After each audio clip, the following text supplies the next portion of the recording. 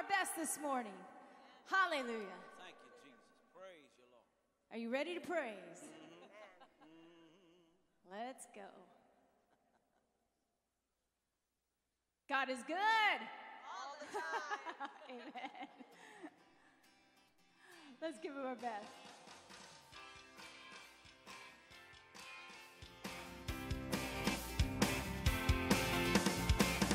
I know he's rescued my soul. His blood has covered my sin. I believe, oh, my shame he's taken away. My pain is healed in his name. I believe, I'll raise a banner. Oh, my Lord has conquered the grave. My Redeemer lives. My Redeemer lives. My Redeemer lives. My Redeemer lives. Glory to God. I know he's rescued my soul, but his blood has covered my sin. I believe, oh, my shame is taken away. My pain is healed in his name. I believe,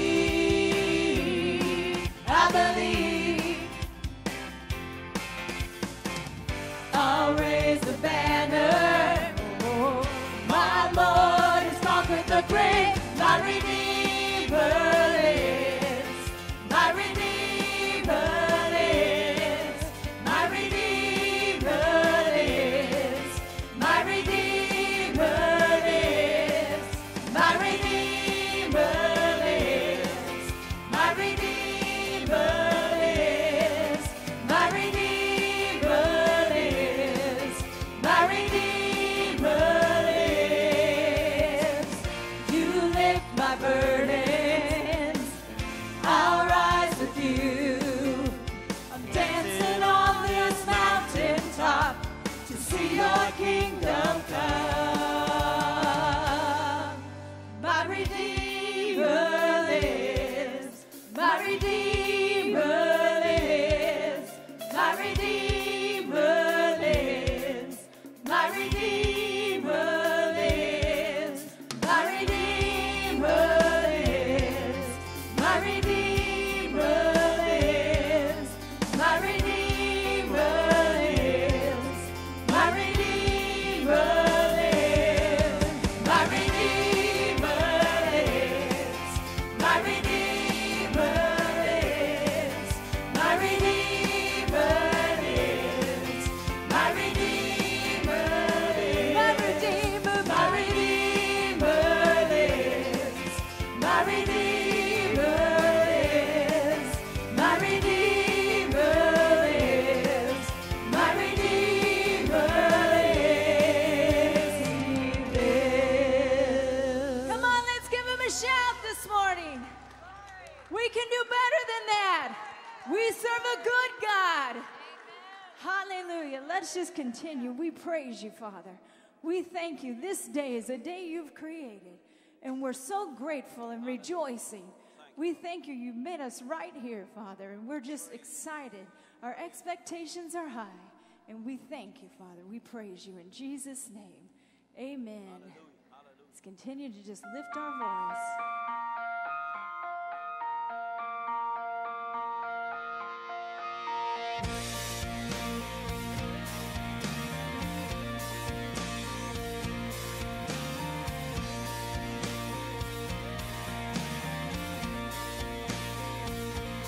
There is an endless song echoes in my soul. I hear the music free, and though the storms may come, I am holding on to the rock I cling. How can I keep from singing your praise? How can I ever say enough? How amazing is your love? How can I keep from shouting your name? I know I am loved by the King, and it makes my heart wanna sing.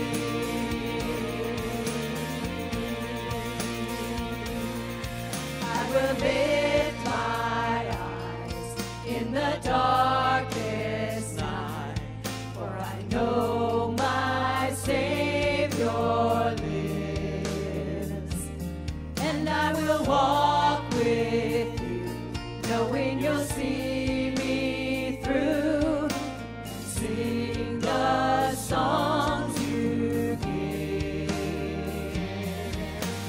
How can I keep from singing your praise? How can I ever say enough? How amazing is your love? How can I keep from shouting your name? I know I am loved by the King, and it makes my heart wanna sing.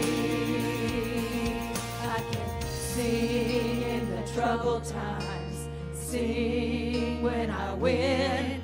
I can sing when I lose my step and I fall down again. I can sing 'cause you pick me up, sing 'cause you're there. I can sing 'cause you hear me, Lord, when I call to you in prayer. I can sing with my last breath, sing, for I know that I'll sing with the angels and the saints around the throne.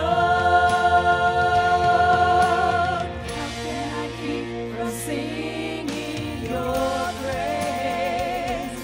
How can I ever say enough?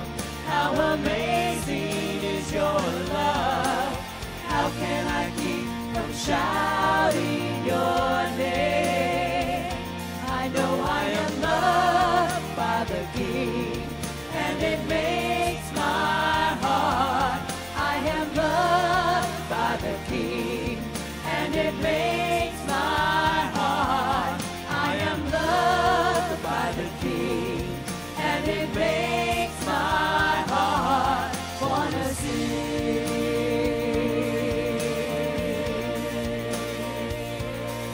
Wanna sing.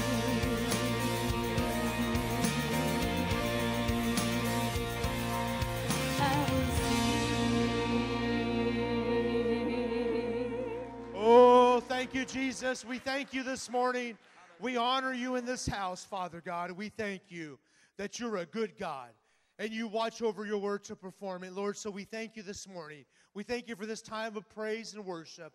Thank you, Father God, that you're a good God. And we thank you, and I give you praise for each and every person that's here and those that are tuned in as well. And we give you all the honor and all the glory. And all of God's people said, amen. Let's give Jesus a good hand clap this morning. Amen. Praise God.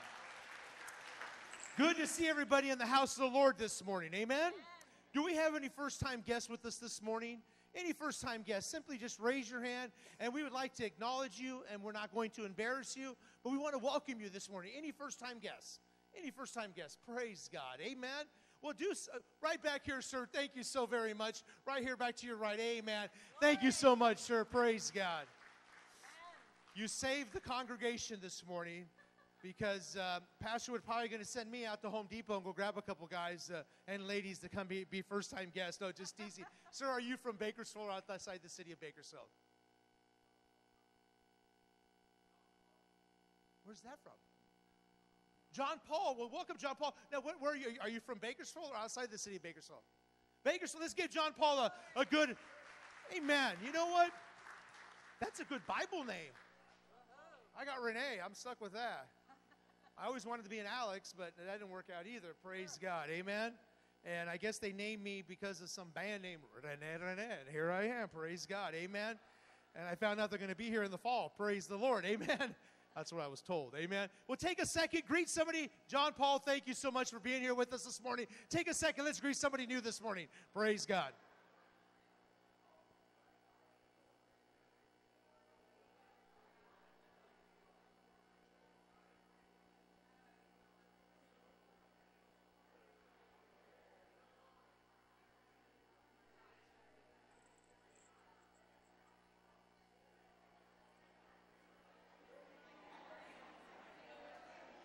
Our band is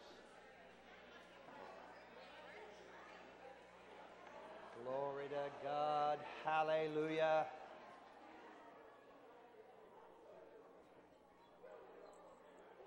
Glory to God.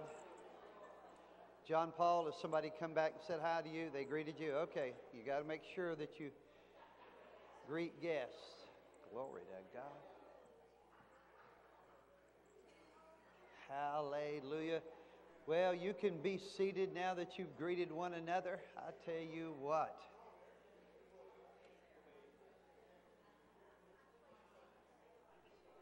Still. You hear all that going on? That's visitation. That's totally okay. All right. Oh, what right now? Now, when we get into the message, you don't like to hear that going on. But at the same time, get your Bibles, turn to Luke chapter 6 with me. It's time to receive our morning tithes and offering. Any cheerful givers excited about giving and all the things? I'm going to tell you, y'all have to help me with this because a lot of people, and thank God for it, give online. And they use push pay, they do the different things, and hallelujah, thank God for the online giving. But how many of you realize it's hard to hear you shout hallelujah when you're doing it online? So I just have to shout for you, and we all have a good time. But that's why I like to hear cheerful givers shouting and praising God. So Luke 6, get your tithes and offerings ready. Brother Jesse has a great teaching. I encourage all of you, go online and get it about the types of giving and the kinds of giving. There's tithes, there's alms, there's first fruit, and then there's seed. And sometimes we're doing all of that at one time. And tithing and putting over and above offerings and seed and alms. And so be obedient. But look at what Jesus said in Luke 6:36. Therefore be merciful, just as your Father also is merciful. Judge not, and you shall not be judged. Condemn not, and you shall not be condemned. Forgive, and you will be forgiven. Now you notice there's not a change in the thought. There's not a change in what he's saying. There's not a change of instruction. Right in the middle of all of that, at the end of all of that, he goes on and says, give, and it will be given to you, good measure, pressed down, shaken together, and running over will be put into your bosom. For with the same measure that you use, it will be measured back to you. Did you notice that Jesus said, be merciful, condemn not, judge not, forgive, and it'll be forgiven. Give. He put it all in there together. There wasn't like a missing of a breath or a changing of the subject. All of those are in red, and all of those are something we do to benefit us. You don't forgive as Dr. Richard Roberts said last Sunday, you don't forgive for that person, you forgive for you.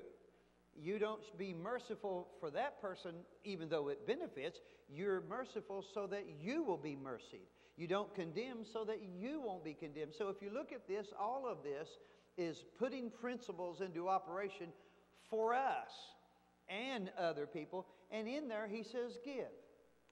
And it'll be given unto you, good measure, pressed down, shaken together, and running over. Will they hasten to give unto your bosom? A bosom was a big pocket they used to make in the outfits they wore in that day. They would make it into a bosom pocket, and that they could fill that thing up, and it would be like huge amount of what they could do. Some of the modern ladies, you know, they'll put things in their aprons. They used to, and fill that apron up. Same type principle, and it says it'll be pressed down, shaken together, and running over. Now, I don't know about you. I like those kind of blessings. It's kind of like honey. You put honey on your bread. How many of you have mastered the art of putting honey on your toast and the honey staying on your toast? And if you've mastered that, when you go to eat it, it's now on your fingers. And it's everywhere. But the good thing about it, we had honey this morning. The good thing about it is you don't care. Who cares? You know, that's the time you turn your back where you lick your fingers out, because it's running over. It's honeycomb giving. That's the way the Lord is instructing us to be givers, to be obedient. So put your offering in your hand. Let's pray. You agree with me as you sow your seed, your tithes, your offerings, your first fruits. Father, we thank you as we sow this seed. We sow it in obedience to you. You said give, and it'd be given back unto us. Good measure, pressed down, shaken together, and running over. You said when we sow seeds, as long as the earth remains, seed time and harvest. So, Father, we plant this seed, sow it. We give our tithes so that you'll open the windows of heaven and pour out the blessing. We sow our first fruits so that, Father, they would be, our barns would be full and our vats would be overflowing with plenty. We thank you for, if we give to the poor and have pity on the poor, you said you lend to you and you will repay. So, Father, we thank you for it. And all of these ways of giving is working within our church, within us. We take authority over all of the weeds that would try to steal our seeds and cause there to not be a harvest. We take authority over those things that would hinder and release the angels to go bring our harvest in, our return in now, in Jesus' precious name. And everyone agrees? Amen. Ushers, minister to the people, would you? Would you and the band get going here?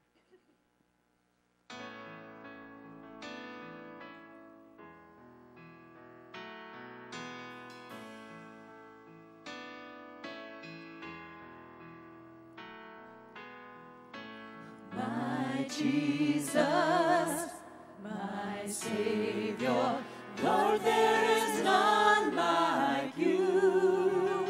All of my days, I want to praise the wonders of your mighty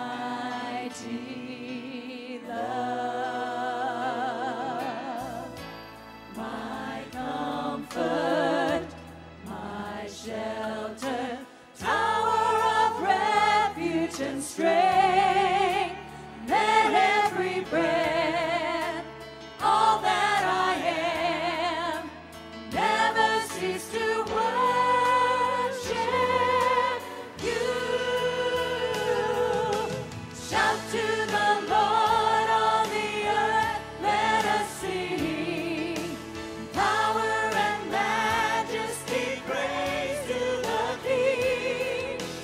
Mountains bow down and the seas will roar at the sound of your name.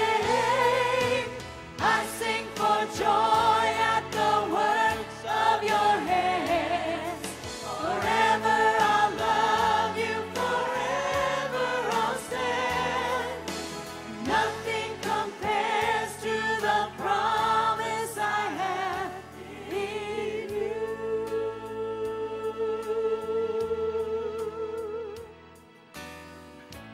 My Jesus, my Savior, Lord, there is none like you. All of my days, I want to praise the wonders of your mighty love. My comfort, my shelter, tower of refuge and strength, let every breath, all that I am, never cease to worship you. Shout to the Lord, all the earth, let us sing. Power and majesty, praise to the King. Mountains bow down and the seas will roar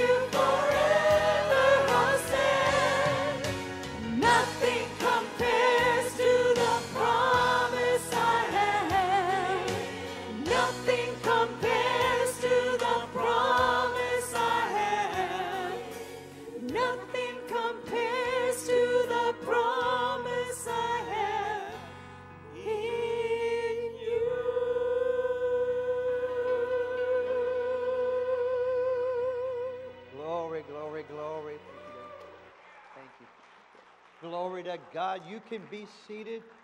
Thank you. I usually say one sound and one voice. In this case, it's just one voice.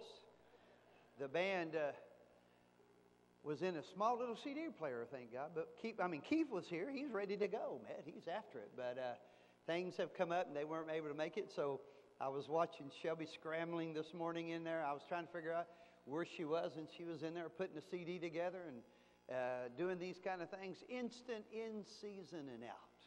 Ready to go, always. Amen.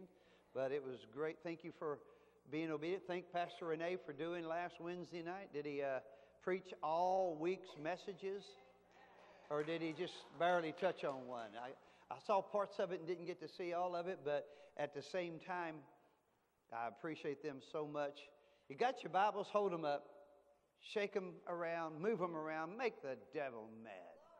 How many of you realize now, just shaking it around doesn't make him mad? It's when you believe it and do it that it makes him mad and gets him angry. So get your Bibles out. I'm going to jump into this. Let me give a report. Now, remember I asked you if you came to the Richard Roberts meeting and you were healed to please let us know. And we have already two miracle reports that came in. Gina Texas said that she had pain in her arm and really bad and all that, and it left instantly. And she was healed. And then Donna Brown, she was watching from the coast, and they watch her and Danny and log in all the time, and they're always watching and a part of us. But she said she felt a jolt of power in her right shoulder, and she had no more lower back pain, and she'd had that since 2017. And it left instantly. Isn't that God good?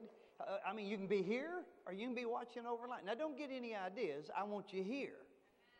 But there's no boundaries in the Spirit. And I appreciate that. Also, Gina sent word, and Casey may have sent it, and I haven't actually got to look at emails or anything yet. But the Thursday night group fed 50 meals, and then this morning group fed over 100 meals. So just that group, not counting all that Casey and the team went out, we've ministered to over 150 people already. Isn't that great? God is so good. How many of you have been ministered to already this week? I know it's Sunday, the first of the week. Well, if you haven't, let me be the first to do it and minister to you. Life-changing words. Are you ready for that? I'm going to pray for you. You pray for me, and let's believe God and enter into His presence. Father, we thank you for your word. We thank you for the anointing that's on that word, and we thank you that you've based your church on revelation knowledge of that word. So, Father, as I teach and preach and minister the word, cause the ears of the hearer to not only listen, but to hear. Allow it to be an illumination into their heart and into their spirit. Cause there to be supernatural increase and direction in their spirit realm and soul and body and financially and socially. Father, supernatural things will give you the credit, will give you the glory. We thank you for it. We're honored to be able to minister to you the word. All the prayers have already gone up to bind any hindrance. So, Father, there's a freedom and a liberty that only you can give, and we thank you for it. We praise you for it in Jesus' precious name. And everyone agrees? Amen. Now, I want to say this and call you to prayer. Please don't forget to lift up our firefighters. They're on the front lines fighting these fires up there. And if you haven't noticed, we've just had the biggest fire in all of the U.S. history right up here. Is it the Dixie fire? Is that the one? And then there's a fire at Lake Isabella. I was checking on Aunt Patty up there and the Webbs to make sure everybody's good, and Jeff and all up in Isabella. And you got that going on. You got flooding going on the other side. And all around that, you have our Border Patrol that need our prayers, our immigration officers that need our prayers. We need to pray for our troops. And we need to pray for the people and the people and the Christians in Afghanistan. We need to be lifting it up. Now, hindsight's always 20/20, but we can't change it if it's already happened. What we've got to do is get to pray and release faith on what's going to happen. And this is a joke, right, on this part. Those parts are not joke. But it's so simple. Have you noticed that you have to become a politician to become done? I mean, think about it. I want y'all to, I want you to get impressed. I could solve the Afghanistan problem instantly. You just get every plane you can get. You put it in there. You land it. You fill it as full as you can fill it. And you fly to Juarez or to Tijuana. You let them off. And they just walk across the border.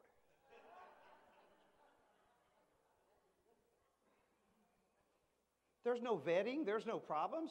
You just let them across. I mean, some of you did not enjoy that at all. Okay.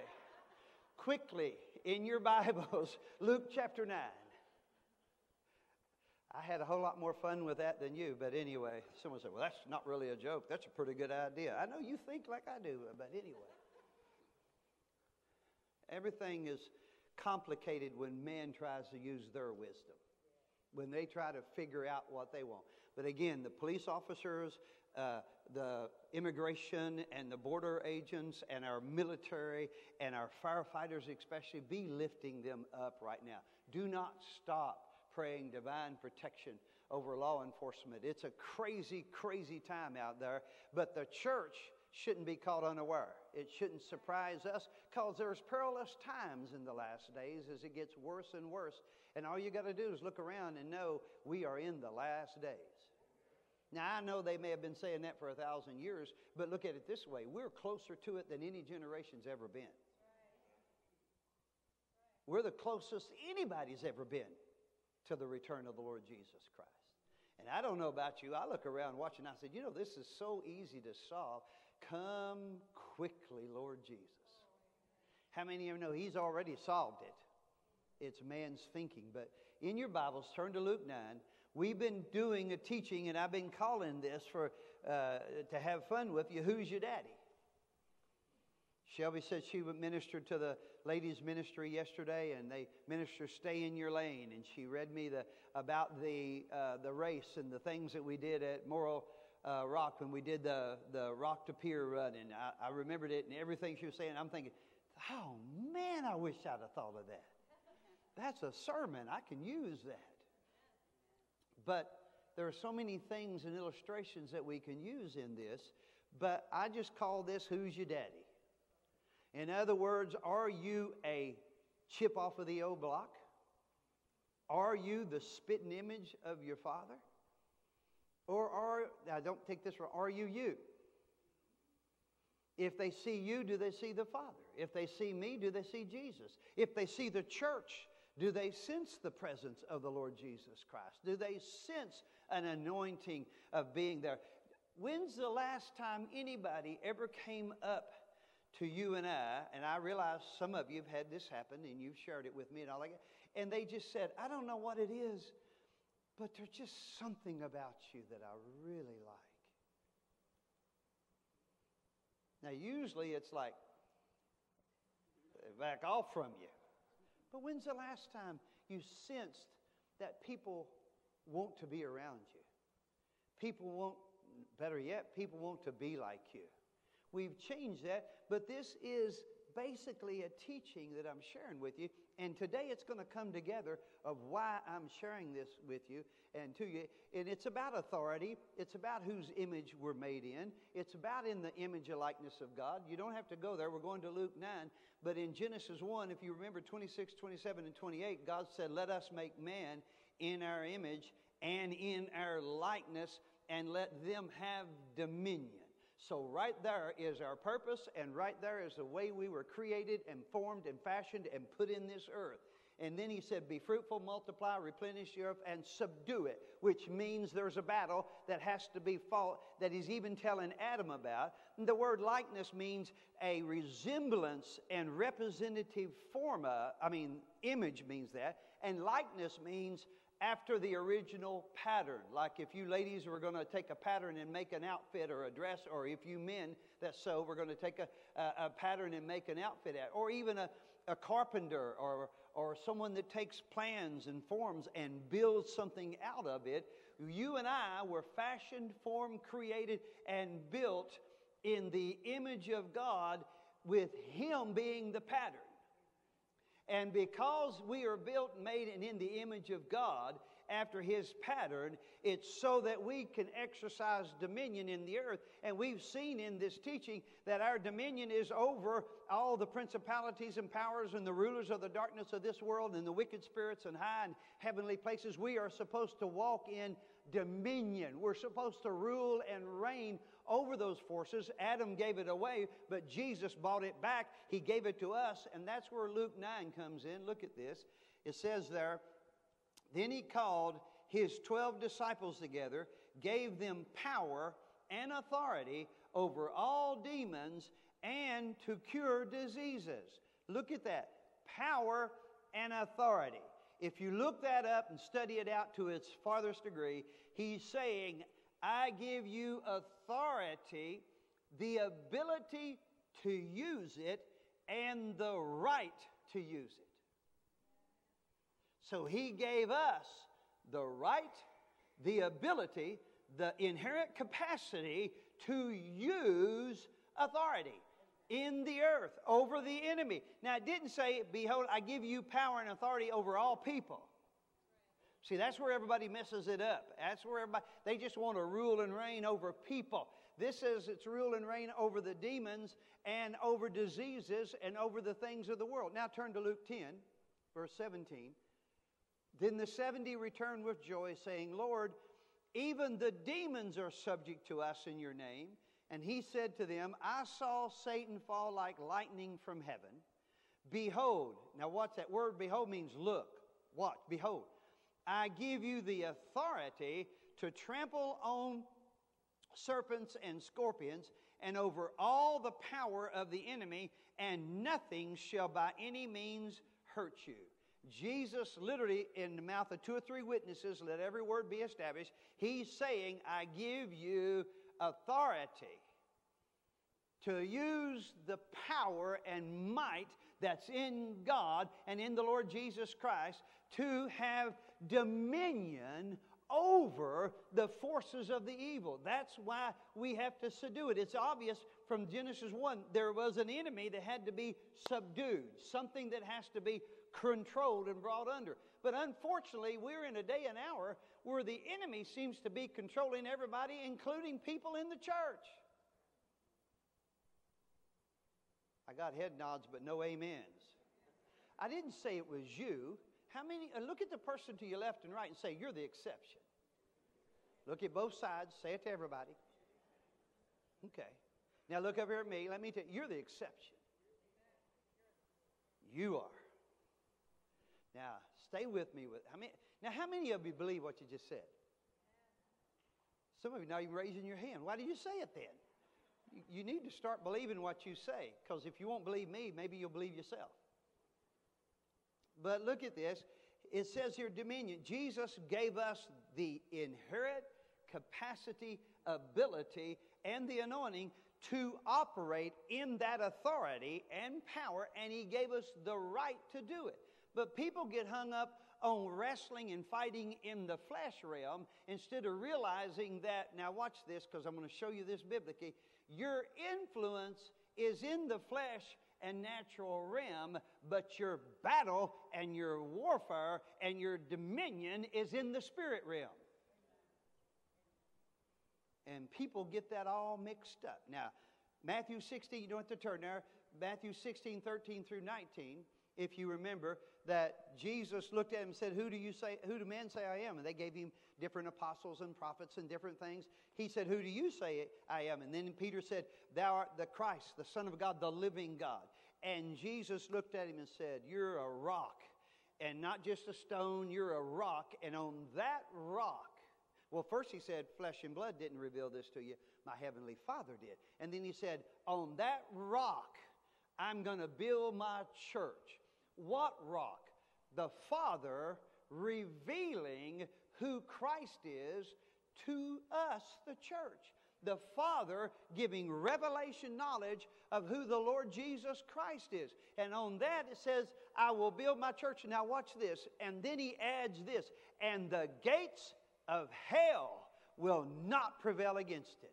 All the other translations say the powers of hell, the forces of hell. So watch this. When you get a revelation of who the Lord Jesus Christ is, what He's done for you. You receive Him into your heart. You make Him the Lord of your life. And then you take the Word of God, which He is the Word made flesh, and you make that rule and reign in your life. Next thing you know, you not only become a new creation, a new created being, you start seeing and having an anointing that the gates of hell, the powers of hell, cannot conquer and cannot prevail against. And the church has basically, not this one, when I say the church, I'm talking about in general, the church has gotten away from their authority. Now let me tell you why, and then I'm going to biblically prove this to you. It's because we only seem to activate after something's happened. Society acts a certain way, we better get to praying. Society or somebody does a certain thing, we better get to praying and binding and loosing. You need to, and I need to, we need to, a church needs to do this before it happens. Because we have the authority and we have the right.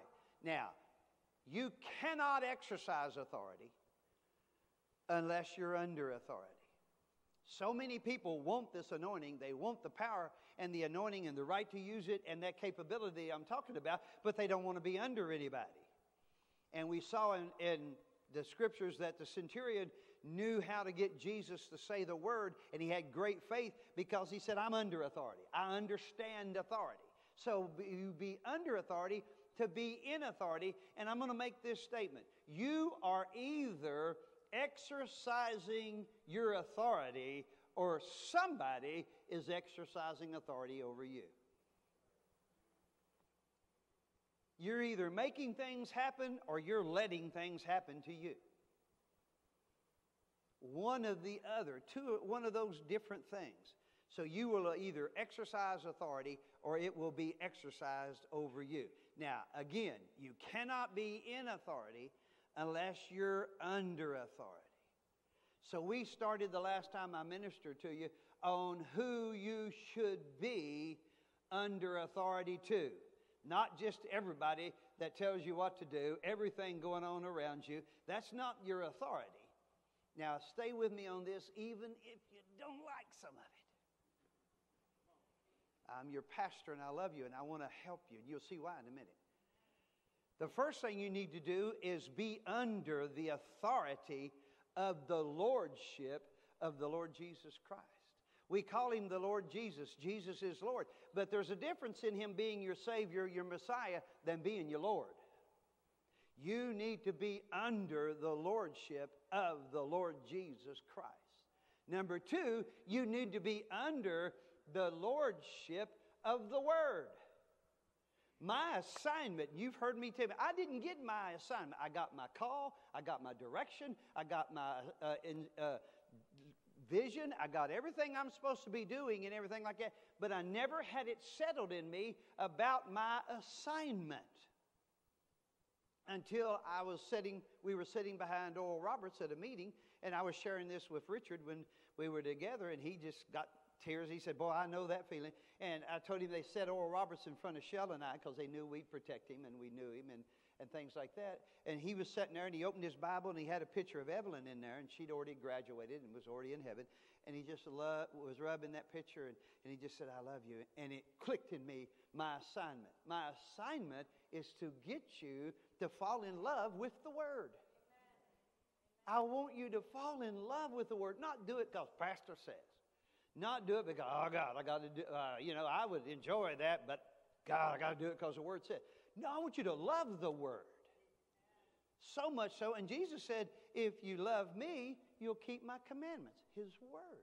And then the next thing you know is you love the Word, you'll keep the Word. And as you love the Word, you'll find an anointing to be able to keep the Word. You find it working in both things. But then I told you this, you have to be under the authority of the Lordship of Jesus Christ. You have to be under the authority of the Word in that order, Jesus, the Word.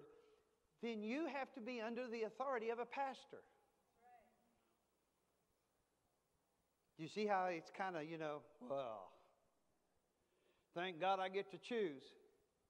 Well, technically, if you're under the lordship of Jesus and under the lordship of Word, they're supposed to choose for you. But I know churches that are not under the authority of a pastor.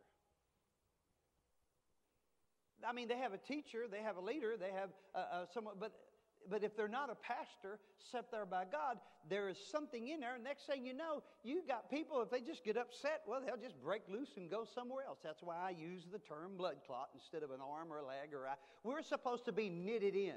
We're supposed to be connected in. We're supposed to be connected together. And that's where you come. I don't expect you to agree with everything I say. I don't expect you to like everything I say. I expect you to love me like I love you. That's biblical. But listen, you still need a pastor. And those of you that are submitted unto me as pastor, I'm going to show you in a minute biblically why. Biblically. See, Hebrews 13 and 8, Jesus Christ the same yesterday, today, and forever. He never changes. The Word never changes. The verse before that says, have respect for those who rule over you and are faithful to speak into your life. So there's a part of that working and being in there. So we have to be under the authority of a pastor. How many of you know what? A flock of sheep is not a flock of sheep unless they have a shepherd. They're just a bunch of sheep. It's not a flock. But if they're a flock, they're under pasture. Here's the trouble. Pastors, shepherds don't understand they must have a shepherd that's chief to them also. Because you can't be in authority unless you're under authority. But I'm going to show you some things in the Word of God this morning that I saw and I thought, oh, wow, does that come together? Not because I'm your pastor, but because I think pastoring is something you're serious about. It's just not something you want to do or you decide to do. It's something you're called, so you better be serious about it. Or you'll burn out and get all fed up and tired. Now, here's where I want you to go. There is no authority without responsibility. I'll say it again. There is no authority without responsibility. See, that's what we have going on in major political realms and all that. Everybody wants authority, but nobody wants to be responsible. You must have responsibility to be in authority. So I said it this way. There's no authority without responsibility, and only with responsibility comes authority. The reason you sit under a pastor is so he can give you some responsibilities, and when you have responsibilities, authority comes with it because you're responsible. Let me prove that to you. Turn to Matthew 21. Or 25, 21. Matthew 25, verse 21. Let me prove it to you biblically. There is no authority without responsibility, and only with responsibility comes authority. It's not the reverse. You don't get in authority and then become responsible. You become responsible, and then authority comes with it. Look at Matthew 25 and 21.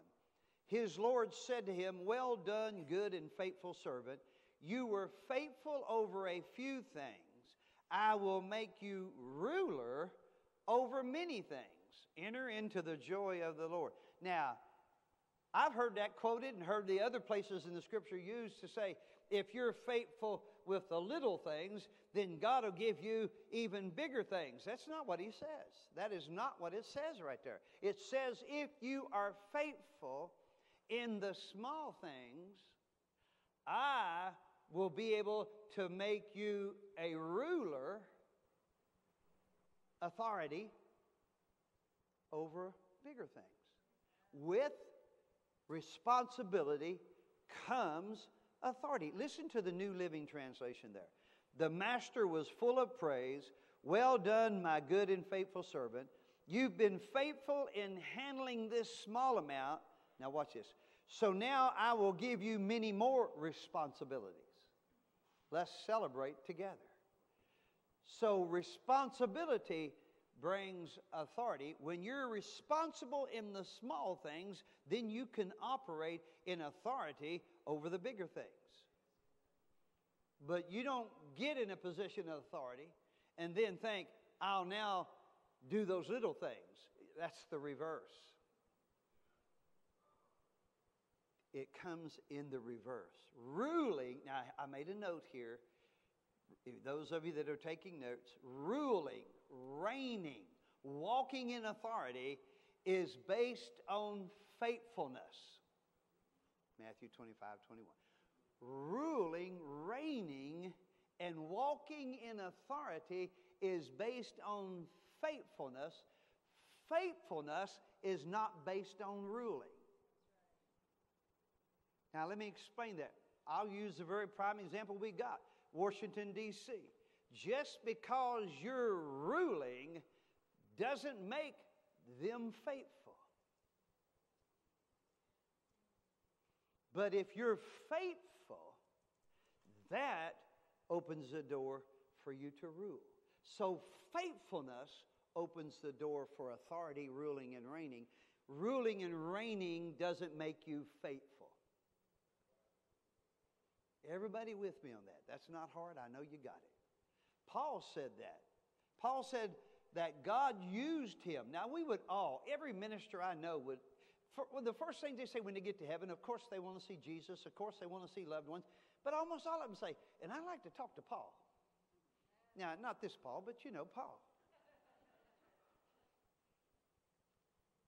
They want to talk to Paul. You know why? He wrote 3/4 of the New Testament. He wrote the epistles to the church. He did all these things. And yes, I want to see the apostles.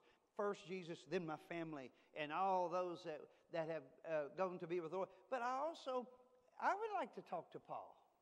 I would like to see, were you really sick or not? I mean, I'm going to find Adam, see if he's got a belly button.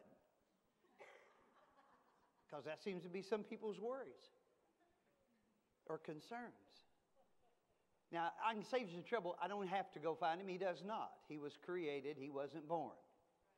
Neither does Eve. It was after that. Everybody with me? Someone said, well, how do you know you'll see him in heaven, what he did? Because by the time he got to Seth, that means sent from God. And all theologians agree that to name their child that way, he had built back a relationship, that he wanted the Seth and all. That's why Brother Copeland and different ones believe that Melchizedek was Seth. Anyway, moving along. Now, I know someone said, well, Seth was from Noah and all this. Yeah, but follow Cain and Abel, then on down through there. So look at 1 Thessalonians 2:4. Let me show you what Paul said. Faithfulness precedes authority. Authority doesn't guarantee faithfulness. Now, with that in mind, look at 1 Thessalonians 2:4.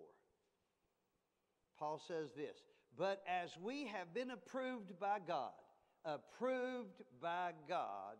to be entrusted with the gospel, even so we speak not as pleasing men, but God who tests our heart. Notice he said, God tested and approved us, then we were put into the ministry of the gospel. Look at 1 Timothy 1:12. Paul again writing to young Timothy. Look what he says here. And 1 Timothy 1:12, and I thank Christ Jesus our Lord, who has enabled me, now watch this, because he counted me faithful, putting me into the ministry. Paul literally is saying, because God saw I was faithful, he entrusted me with the gospel. Because Jesus saw I was faithful, he enabled me.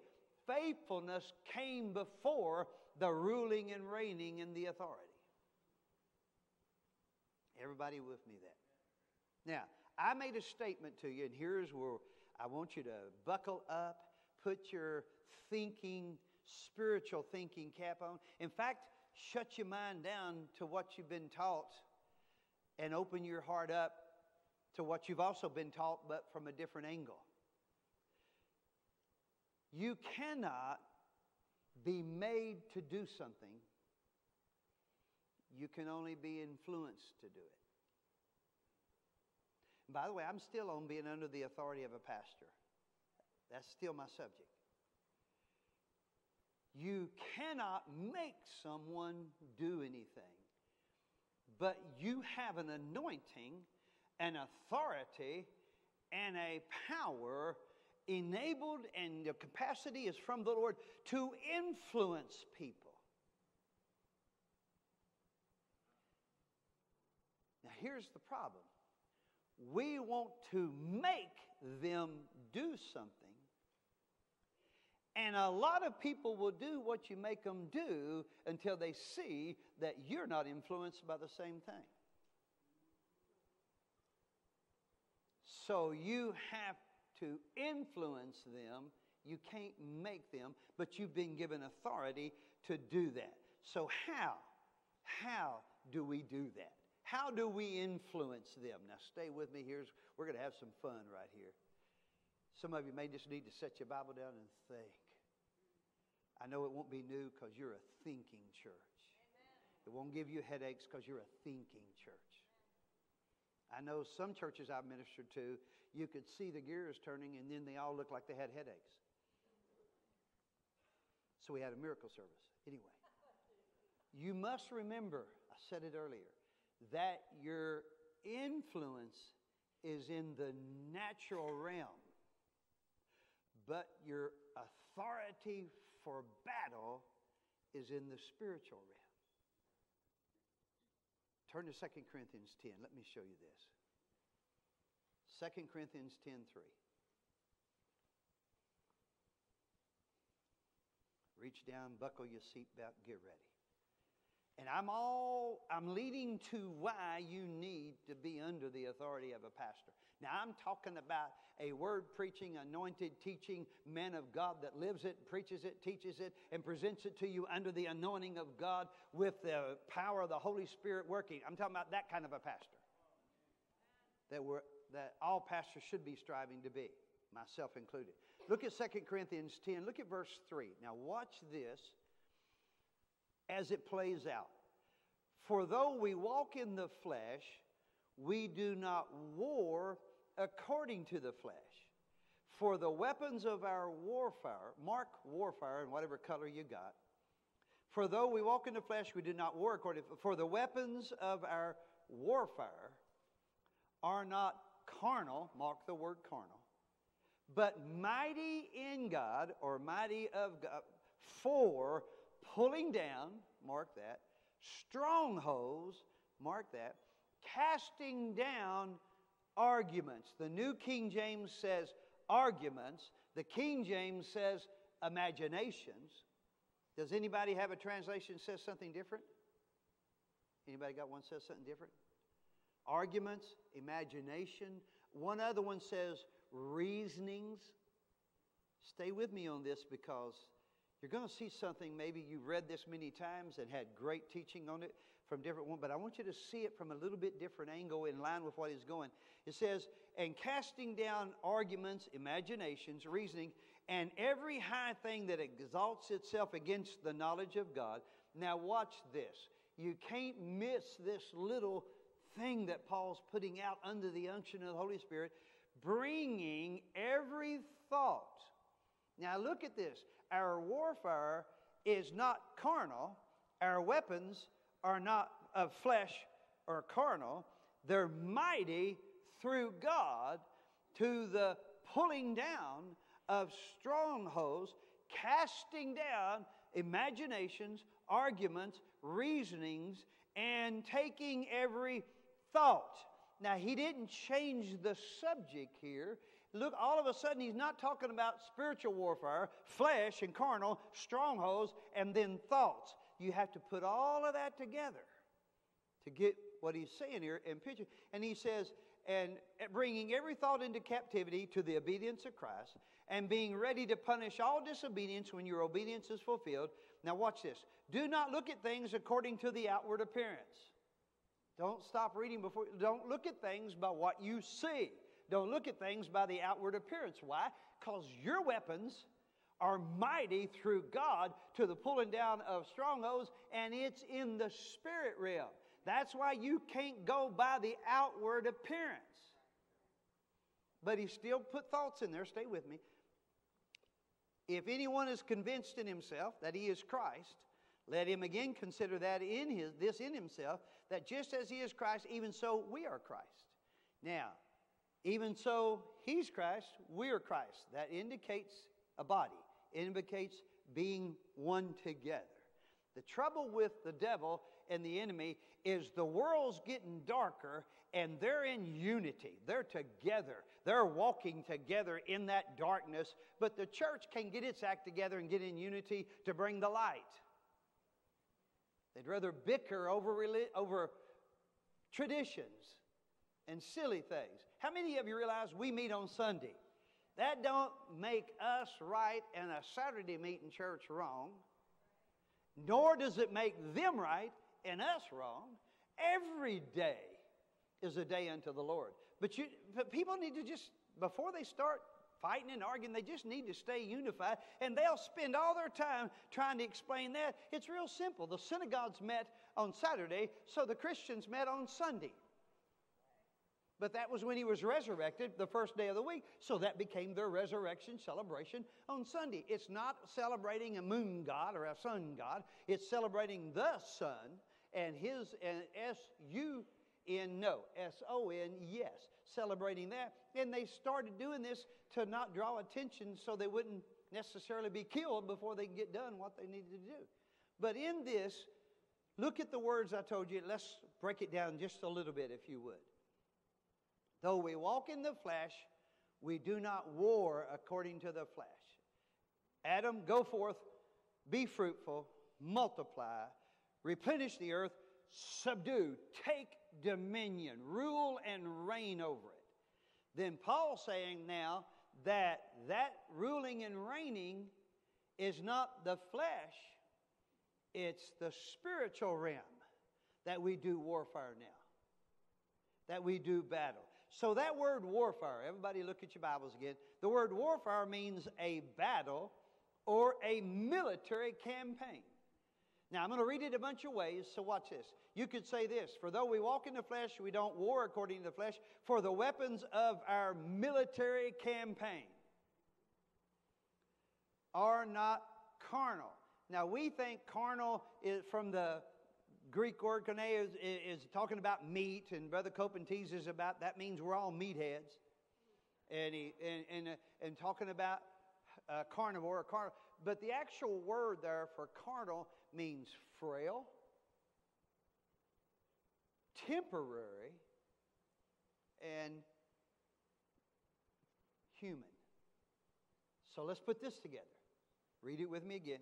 For the weapons of our military campaign are not human, frail, or temporary, but mighty in God. For what? Pulling down. That is a military term that Paul's using, and you pull down a fortress. They would pull down the entrances to the fortresses. So it's actually saying there, watch this, for our military campaign is not with human, frail, temporary means, but mighty in God for the destroying of fortresses. Then he says strongholds. The word stronghold there means positions of power or fortresses. So the weapons of our military campaign are not human, frail, and temporary.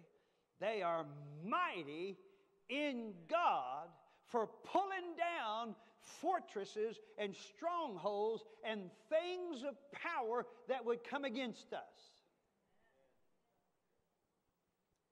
Everybody with me on that? Then it says, casting down imaginations. Now, here's where the fun part is. You've heard all this before.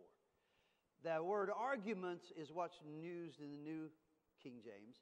Imaginations are used in the King James and others. That word imagination means arguments or reasonings. But if you look up the actual Greek, now stay with me on this. Here we go. I'm still on why you need to sit under the authority of a pastor. Haven't changed. Someone said, do you keep reminding us of that? Yes. Here's what arguments, imaginations mean.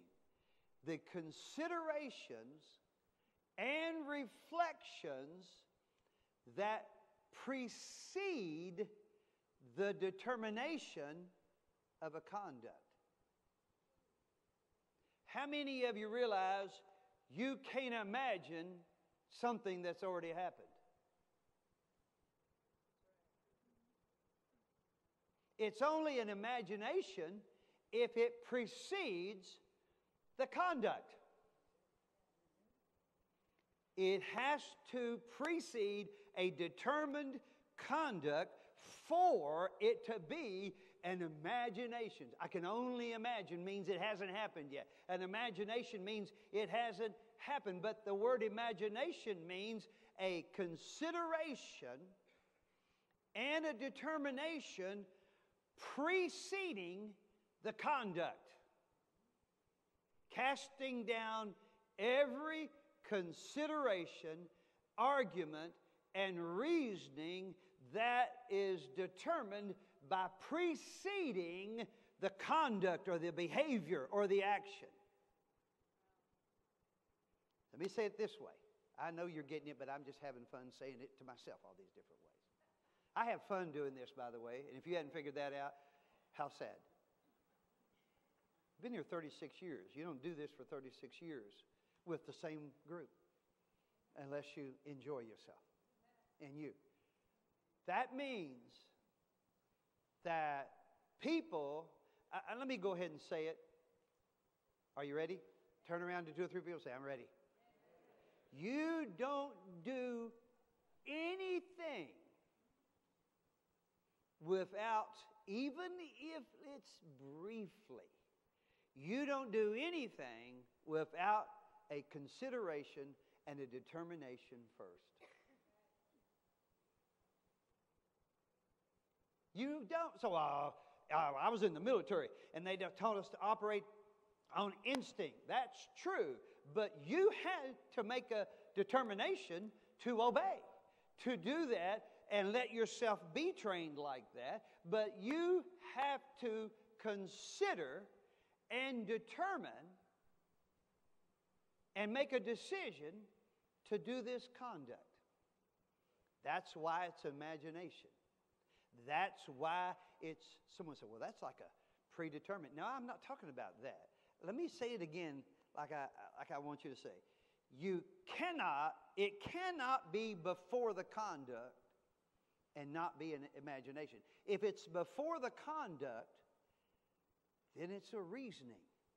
And everybody, you and I, are fashioned and formed that way, created that way, and that's why Paul is giving us this. You and I are created to have a perceived, determined, conscious reasoning before we act. I can't tell you the number of people that have been in my office over the years that said, I need you to pray with me. I need forgiveness. I need this one to forgive me, that one to forgive me. And all that. Well, I knew it was wrong, but I did it anyway. Or in here, I knew it was wrong, but I was doing it. That is a reasoning, an imagination, what did I call it here? Let me give it back to you again. A consideration and reflection that precedes the determination of a conduct. It may be brief, and the less you listen to the Lord, the harder it is to hear it. But that's why you have a pastor.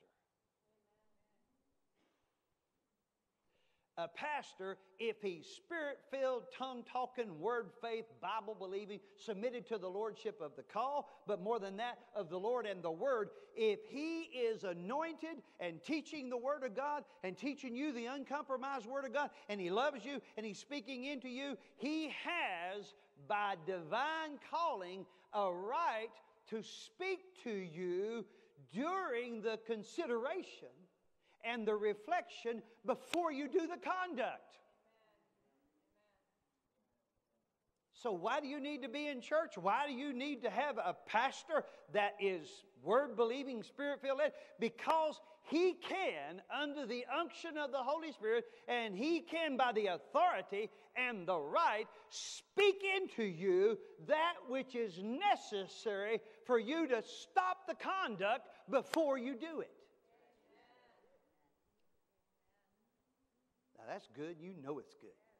Makes you not even want to move, doesn't it, Joe? Just stay here, Kathy. So, why do we need a church? Now, let me tell you how to prove that.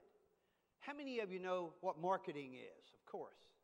Good marketing touches you in the consideration and reflection realm before you act on it. They try to influence you there to get you to act. And everybody has no trouble with that. But if I tell you that a pastor has spiritual authority to do that, you look at me like, not you, but you know, some would.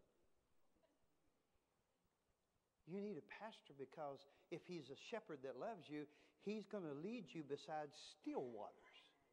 Not just always pouring in the oil and wine because you got away. He can speak by the authority of the Lord Jesus Christ and the Word, and sometimes it's a teaching. Why? Watch this. To influence you. I can't make you do it. I can't make you use authority. But I can influence you to do it by touching that area of consideration and reflection and make you cast down those imaginations. Bring your thoughts into obedience. That comes from being under the authority of a pastor. So I made a note here. Let me give it to you. The church, not just the pastor. Now, see, you thought all this was falling on me. Now I get to put it back on you too. The church. The church that the gates of hell will not overpower, conquer, or prevail against. The church, with a Spirit-filled led pastor, can teach and preach and reach into the realm of the Spirit and influence you with the Word of God, others with the Word of God, and put it within the truth of the Word, information and knowledge of God, from God, to influence your decision to act before you act. How many of you know that would be so good to be influenced to do good before we do bad? Now, I don't have a lot of time, so I may just shoot these out here for you. Notice it said the weapons of our military campaign. We have weapons. See, we forget we have weapons. You don't just have your pastor to do this, he's supposed to, but you and I, we individually and collectively as a church, we have weapons of our warfare, the weapons of our military campaign, the weapons of our campaign are mighty through God to the casting down, pulling down of strongholds so that we can influence people before they act and bring every thought into captivity. So we have weapons. Let me give you a few. This is not anything new. These are to pull down the strongholds of considerations, of reflections. Bring every thought into captivity. The first one is easy. Turn to Hebrews 4:12. I may go back and spend some time on these later, but not right now. I think I've given you enough to churn around and think about while you're eating your steak and potatoes and gravy with buttered rolls. See, it's time for lunch, and I'm watching all of your faces.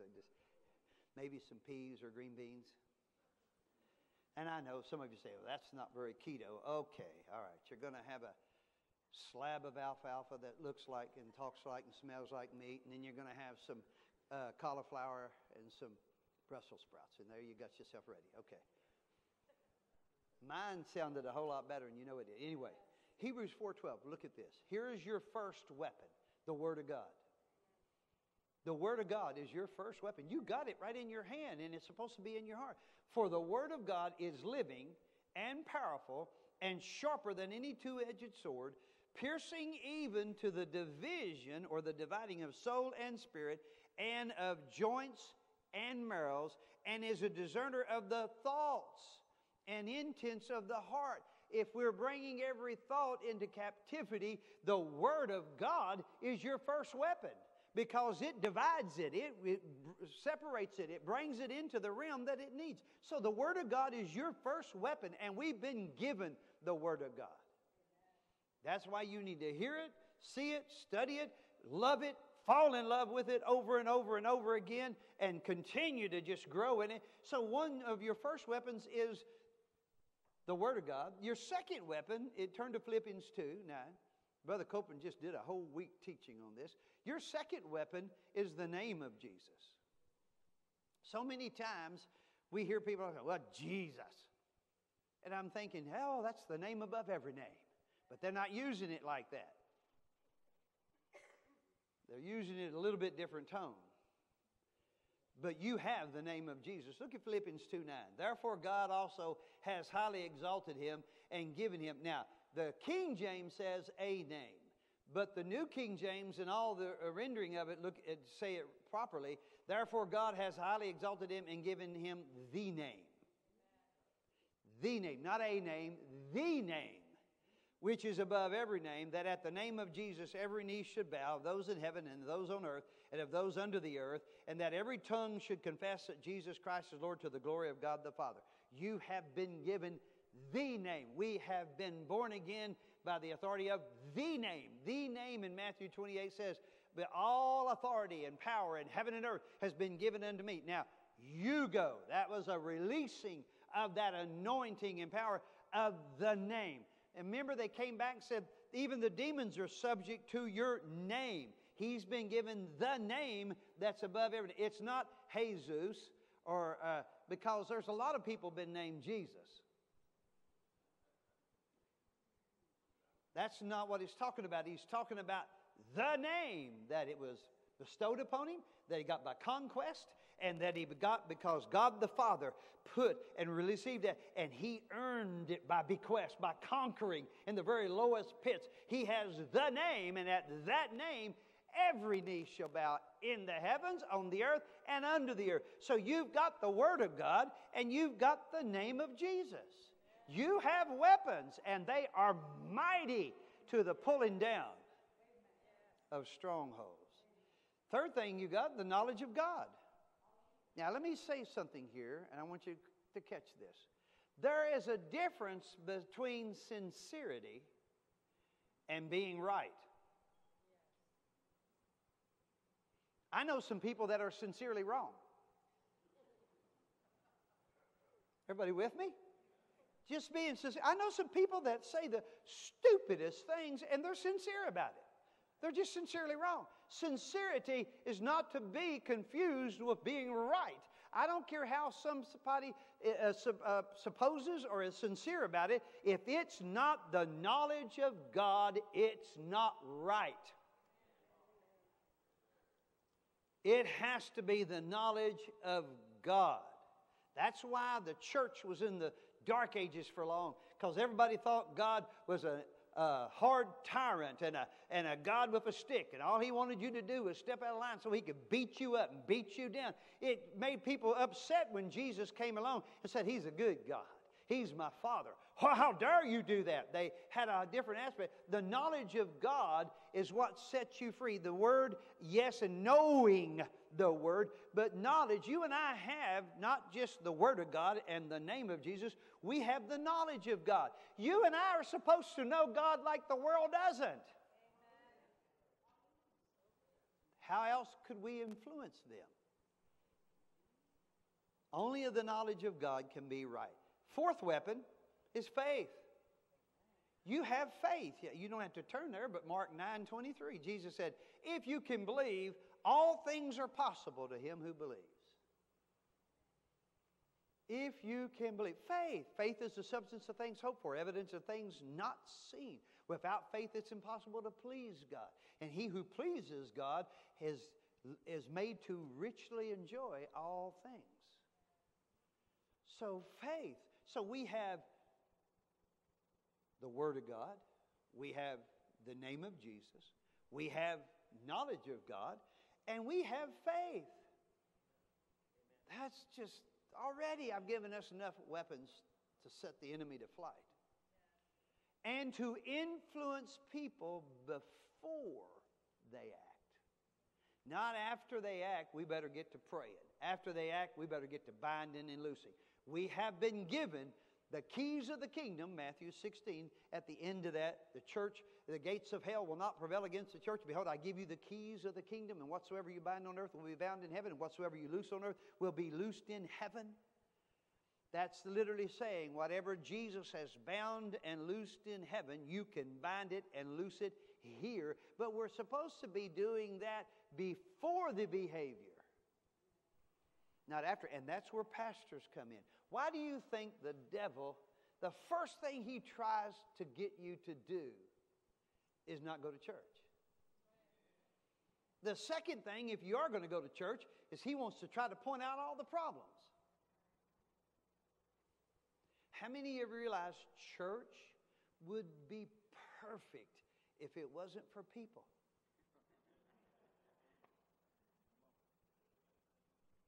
And someone said, yeah. Well, did you know you're one of those people? So I wouldn't yell too loud. Church would be perfect. And then if you got perfect, the world would crucify you. They crucified the only perfect one that ever walked here. But he's given us gifts and abilities. So if the devil can't get you to stay out of church, then he'll get you to criticize. And if he can't get you to criticize because of imperfect people that are growing and wanting to mature, then he'll get you to feel like you don't need a pastor. Well, I'm the head of my house. I had a person, and you've heard my story before. It's not a new one, but I'll give it to you again. I had a guy when I first came to town and was starting the church, and I was trying to get people in the church. He came to me and said, well, I love you, and I appreciate when you have special meetings, we'll be there. He said, but I have my church in my house, me and my family. I said, oh, really? He said, yeah. Says they continued from house to house. Well, I reminded him that Acts 2:42 did say that they went from house to house and in the sanctuary. Well, he didn't like that. He said he's a priest and a prophet to his family and everything else like that. I said, okay. Let me ask you this question. Who do you call when you're sick?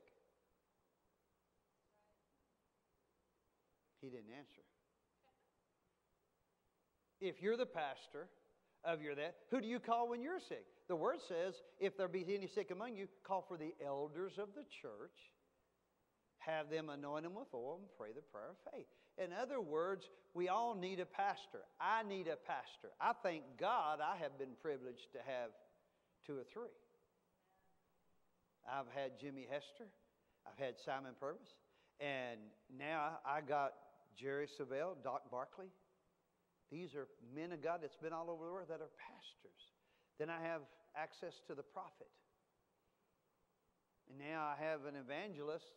And Dr. Roberts told us, here's my cell phone. Call me anytime you need anything like that. And I said, well, did you see anything that you needed? No, I'd tell you if I did. And he would.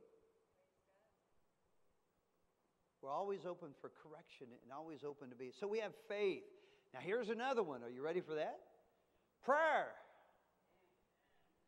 I'm not talking about the world's prayer, and I'm not talking about what people call the Lord's Prayer. Our Father, which art. I was watching something on TV the other day, and they said, and it was like, we got to get something done. We got to pray. Let's get together and pray. And they grabbed hands, and I thought, wow, this is going to forward. I got to hear what they got to say. And they are, our Father, which art in heaven, hallowed be thy name. I'm thinking,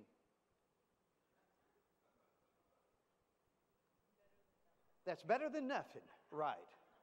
But how many of you know that's how to pray, not what to pray? They said, Jesus, teach us how to pray. He said, when you pray, do it in this wise. Our Father which art in heaven, hallowed be thy name. Thy kingdom come, thy will be done in earth as it is. So. Give us this day our day. You know the prayer that you've prayed your whole life. That's how to pray, not what to pray. Then we have all the rest of the word teaching us what to pray. But you have prayer. Let me show you. Turn to James 5. Let me show you something there. I think it's about the 16th verse. Let me show you something. James 5:16. I want you to see something here. James 5:16. We have the Word of God. We have the name of Jesus. We have the knowledge of God. We have faith. And now we're seeing another weapon we have is prayer. Look at James 5:16. Let's do something. I'll read the first of it, but I'm actually interested in the last part. Listen to this. Confess your trespasses one to another.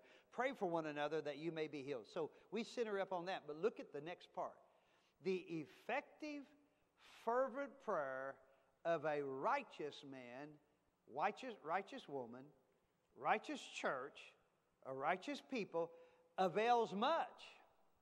Not a little. Sometimes it works and sometimes it doesn't. A effectual, fervent prayer of people wanting to do right, live right, and act right avails much. But the Passion Translation is great here because it goes in line with what I'm showing. Now watch this. In James 5:16, the last part. Tremendous power is released through the passionate, heartfelt prayer of a godly believer. Tremendous power. So you got the Word of God, you got the name of Jesus, you got the knowledge of God, you got faith, and you got prayer. Can you handle just a couple more? I got 4 minutes. I'll still get you on time. Here's probably the least used weapon of all your arsenal. The least used. Praise. People don't understand. Praise is not just you singing and dancing and shouting. Praise is a weapon. Turn to Psalms 8, verse 1 and 2. Look at this. Jesus quoted Psalms 8, 1 and 2, trying to get something across to us. Look at Psalm 8, 1 and 2. O Lord, our Lord, how excellent is your name in all the earth, who have set your glory above the heavens. Out of the mouth of babes and nursing infants, you have ordained strength.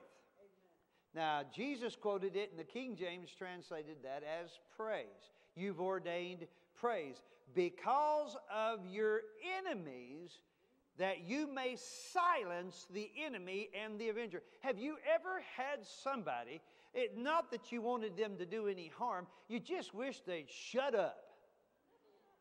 Anybody know what I'm talking about? I see that on the TV constantly. I wish they'd just shut up. Just shut up. Everything coming out of your mouth is self-serving, self-seeking, and has nothing to do with the things of God or a blessing. Praise ordains strength and stills the mouths of the enemies. If you don't believe that, I got a challenge for you. Oh, I've been setting you up for this one. The next time somebody comes to you and starts gossiping, they just start running somebody down. Let's say your pastor or whoever it is, leadership, or somebody else in the church that you're connected to, your body. Your hand's not over here, you stupid arm. It's not doing these things. The next time somebody does that, you just go, wait, oh, glory, hallelujah. Start singing and praising God and worshiping God. Spin around a few times and just enjoy worship God. You'd be surprised they'll just kind of. You stilled their mouths without telling them to shut up. Praise has a strength to it, a power. Tremendous power is in prayer, but praise has a tremendous power. You remember Acts 16? You don't have to turn there. At midnight, Paul and Silas were beaten in stocks in the innermost part. It says, at midnight they prayed and sang praises unto God. And the prisoners heard them, so it wasn't silent praise. It's in here, Pastor. I'm doing it. They heard it. And the building shook as if a great earthquake. But of course, we know it's not an earthquake because nothing fell down except the doors opened. Praise has a power to it. Now, I got two more, and I'm not going to cover them, just to say this. The seventh tool that you have, the word says don't be a hearer of the word, but a doer only. The seventh weapon you have is action. Go. Remember Jesus said, go ye? He didn't say sit ye. Do, go, cast. He gave you action things to do. So it's a weapon. The devil wants you to do nothing and act like you're being pious or holy. Action, do something. Someone will say, well, if I do something, I'll make a mistake. Probably so. All of us will. But at least we're doing something. And there'll be a correction. And then the next one is probably going to spend some time on it. The best, I save the best for last. You have not only the Word of God, the name of Jesus, the knowledge of God, faith and prayer and action and praise. You have the blood of the Lord Jesus Christ. How many of you were raised Pentecostal? Pentecostal, put it up there high. Let me see it. You then know and can verify what I'm saying. In the Pentecostal movement, there was a term that they used all the time. You got to plead the blood. Plead the blood. Plead the blood.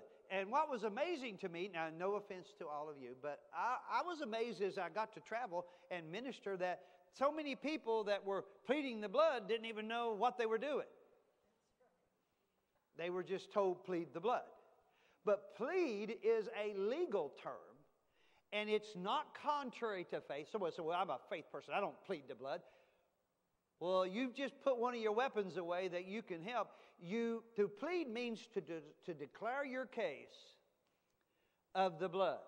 So you declare the case of the blood. Lester Summerall tells the story, and if any of you have seen the video or talked to it, if you get a chance to see it, you need to see it, because it's one of those, we believe it because I know Lester Summerall and he told me, but you almost have to see it to believe it. But he was in Bilibid prison in the Philippines, and there was a woman. They called him and see if he could help. No, the doctors couldn't help. Nobody couldn't help. The preachers couldn't help. None of them. They wanted Lester Summerall to come out there because right in the camera, bite marks would come up on her. She's screaming and yelling, and teeth marks would show up where something invisible bit her. It's on video. Lester took cameras with him. It was a biting devil, and it was biting her, and it leave teeth marks, and there was no explanation of it. And then, and everybody said, "Well, we've used the name, and we've told it to go and commanded it to go, and it still just keeps biting her, and we don't want to go in there anymore because we think it'll bite us." Lester went in there and said, "By the authority of the name of Jesus and His name only," and then he's paused, "I plead the blood of the Lord Jesus Christ, and you come out."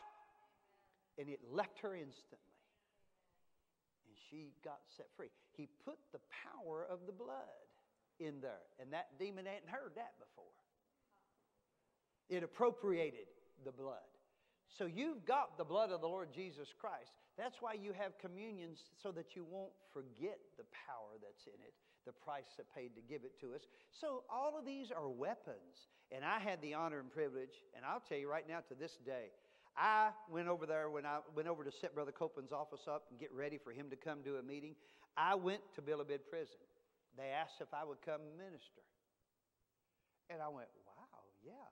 Well, I didn't know all the circumstances, but they had to grow their own food. They had to do this, or somebody had to bring them food, or they died. There was no medical facilities there.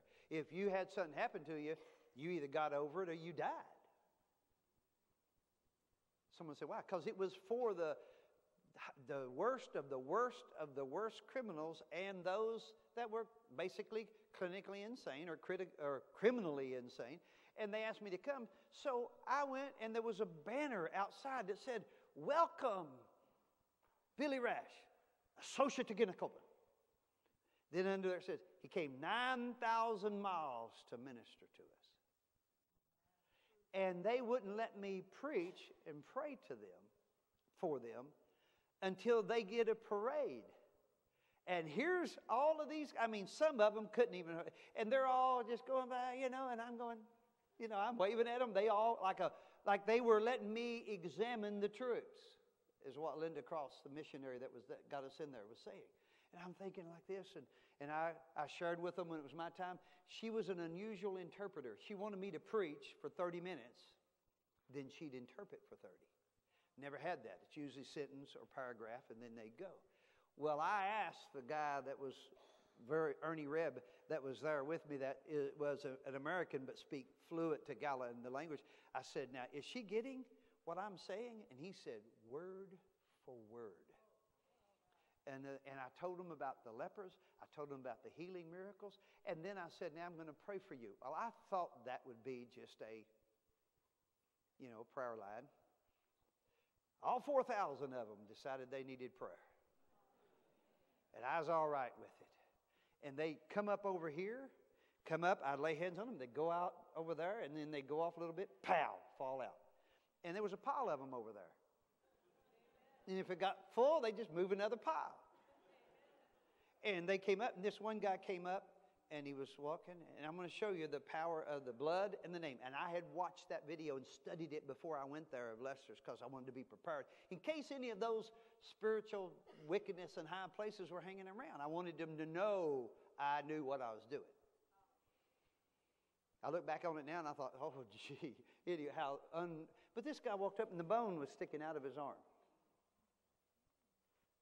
Out. It had green on it. It was, And it's on camera.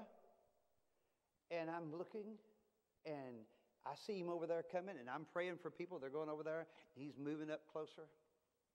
And I'm thinking, oh, gee, what if I lay hands on him and nothing happens? And I said, shut up, devil. You're not going to influence me. So he came up, and I don't know why this was the way or whatever. I just thought, I'm laying my hands on it. So I slapped him on that shoulder, right on that bone, laid hands on it, took my hand off, and it was totally healed. Gone. Totally back in. He goes, whoo, and he's out there running, and for the rest of the meeting, he's running in circles, screaming. Well, I guess so. And they videoed that. I've still got trying to get a hold of Linda Cross to get a copy of it. But she told me, I got the copy of that if you want it. I said, I want it. Because personally, I had been involved with miracles, but I had never seen anything like that. And I've seen a lot since. Isn't it strange that some of the greatest and most powerful ministry gifts, breakthroughs, and anointings are in sometimes the worst of conditions? If he didn't get healed, he had no health. He didn't have any doctors, nothing. I checked on them the next time we went to the Philippines, and they were growing their own garden, having church, and that guy was one of the praise leaders. Just like the leper that I ministered to in Culion, he was one of the praise leaders in the leper colony. Isn't it amazing that everybody that gets a miracle touch from God seems to see the significance of praise, but the church? Ooh, it's quiet. That's not a condemnation or a put down. This is a praise team, but they're not here to do our praising for us. They're here to lead us as we get into it. Everybody with me? And so we should be praying. And then the blood. I pled the blood, used the name. I quoted every healing scripture I could. Took my hand off, and it was gone. Listen, they have it on camera. You should have seen my face. I was more surprised than anybody. I'm serious. I took my hand off. Whoa! I was screaming. I was doing a jig, I should have been the one. Okay. Surprised me as much. And you know good and well, God's used you to minister and influence people, and it surprises you as much as it does them. But the church, the reason you need a born-again, spirit-filled, word-teaching, word-preaching, anointed pastor is so he can speak into that realm that affects you before you act. And pull those down. That's why you have to have and come under the authority of a pastor. That doesn't make the pastor special, because we have churches, as I said, that have a so-called pastor, but they don't. I've told you before, and I'm not trying to make you think anything of me, but I have promised that I will be the best pastor I can be for you, and growing and maturing, because I love you and I want to see you. Don't take this wrong. I want to see you act and behave right. Because we got to influence everybody we come in contact with. Amen? Did you get anything out of this? I'm going to stop right there. I am not through with Who's Your Daddy. Now, if you're wondering, why aren't you through with Who's Your Daddy? Because you don't look like him just yet. But boy, you're getting there. You're getting there quicker than I think ever anybody can imagine. That's why I tease Joe and Kathy. They're going to be moving out of state. I tease them that you can log on, because I'm still going to pastor them on the internet. Some people can't be here. They can watch and log on. Why? Because it gives me the ability to speak. If I'm praying and doing what I'm supposed to be doing, and I am pledging to do that, if I'm doing those things, then I'll speak to you before. Now, you have to be influenced to listen. And what I mean is, if you hear my voice saying, don't do that, then that's probably what you need to do, is not do that. Because I have the ability as pastor to affect you in the spirit realm. I'm not talking about manipulation.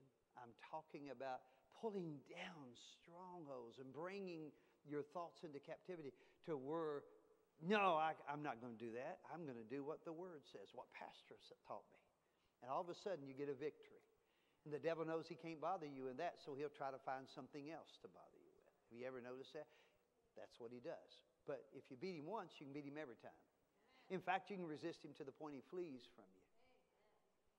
Instead of you saying, oh, God, I'm up another day, the devil says, oh, God, they're up.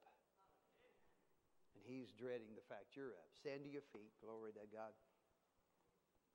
I want to encourage you. Are you going to make an announcement about the bingo, or do you want me to? You're going to make that announcement, Pastor Renee? All right. You're the man. But say this with me. God loves you. We love you. Jesus is Lord, and love prevails over all. Love you guys. See you Wednesday, Pastor Renee. Amen. Praise God. Amen. Praise God. Hey, we got bingo coming up Friday, August the 27th at 7 p.m. here on campus, and we'd like for you to show up and be a part of this. So what I'm going to do right now is take a picture of everybody in every section, and then I'm going to go back and compare it to the list and see if you've not signed up yet. And then we're going to go ahead and sign you up, okay? That will anyway. So make sure you sign up. That's in the lobby. And if you can bring some snacks or things like that, that would be great. But it's on the list of what we're asking to bring, you know. I'll tell you what I like. We can do that, once we get off the service. No, just teasing. And so please sign up. And then we're going to have a good time on the 27th. And it's going to be a fun time of fellowship. And I've been told that there's going to be some games. Excuse me, not games, some prizes. So we're just going to have a good time. And also, John Paul, thank you for being here with us this morning. Let's give him a good hand clap. Amen. I want to encourage you. We're here on Wednesday at 7 p.m. and we're back again at 10 o'clock next Sunday. And please take time to read the bulletin. Activities going on this week. If you need prayer, we'll have prayer partners up front to pray and believe God with you. I was here Wednesday night, and some that may not have been here Wednesday night, I just want to thank you for praying for me. And I appreciate it, and I feel your prayers, and I'm glad to be back in God's house. I'm glad to be back and see this side of your face. Amen. Nothing wrong with the back side of your head, but it's wonderful to see this side of your face, and I thank God for that. And so praise the Lord. God is so good. And also, I said this on Wednesday, and since I got the microphone, I'll go ahead and say it today. Today, I turned 30 years old. Amen. 30 years old with my walk with God. Amen. August the 22nd, 1991, I got born again, accepted Jesus Christ as the Lord of my life, and ever since then, I've been crazy for Jesus. I've been loud for Jesus. And I will continue to do that until I go see him face to face. And it was a Thursday night when I got born again. It just happens to be this day. And here's the cool thing about this. God says he give you the desires of your heart. Pastor Billy was ordained in 1981, August the 22nd. My son was born August the 22nd. So he turns 22 today. And so it's a very special day to me, and I just wanted to share that with you. And I'm just so excited that I'm saved and I'm born again. And I'm going to heaven. Amen?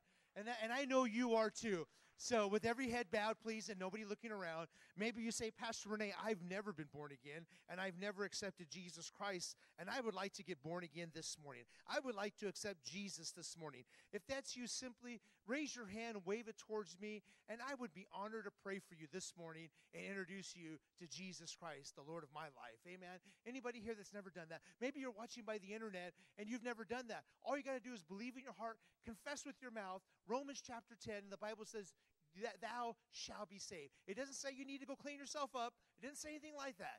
It just says, believe in your heart and confess with your mouth. And the Bible says you'll be saved and you'll be born again. And that's all you have to do. And if this is the first time you're making that decision, we'd love to hear from you. Amen? So that we can get you a Bible and send materials to you. Amen? So, Father, we thank you now as we go home, as we go about our next coming week, Lord God. And as school has just recently started on Wednesday, Lord God, we speak divine protection, divine safety over our schools, over our teachers, Lord God, all the buses, the kids and parents going to school to drop their kids off, Lord. We just speak divine protection, divine safety over them, Lord. And Father, we thank you now. And as Pastor mentioned at the beginning of the service, Lord God, we pray for those that are in Afghanistan, Lord God, our law enforcement, our firefighters, Lord God, and those that are fighting these fires now, Lord. We ask that you just cause a supernatural thing to take place and those fires will just stop in Jesus' name, Lord God. And Father, we pray for the soldiers that are in Afghanistan, Lord God, and our Christians and brothers in the Lord that are there as well. Father, we lift them up, Lord God.